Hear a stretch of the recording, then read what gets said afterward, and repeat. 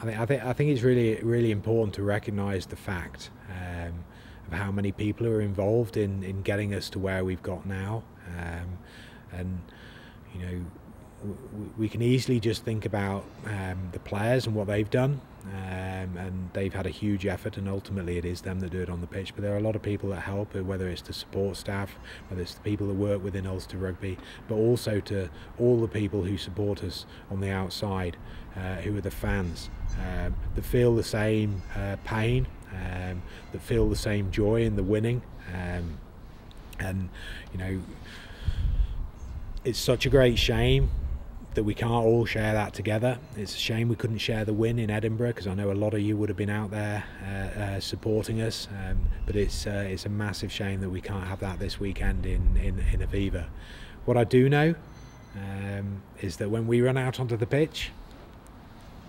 there'll be thousands of people at home, and that'll mean a lot to us.